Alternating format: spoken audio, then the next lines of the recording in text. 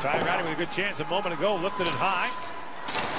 And Camara just slammed down his man. Now the referee did not have his arm in the air, but Patrika Lužu is down and not moving much. However, the referee did not put his arm in the air immediately, and there is sincere medical concern now for 18-year-old Patrika Lužu. Anthony Camara is known as a hard hitter in the Ontario Hockey League. Mikuz has been following Camara around. Camara has skated away and gone back to the Canadian bench as they are taking the stretcher out on the ice here.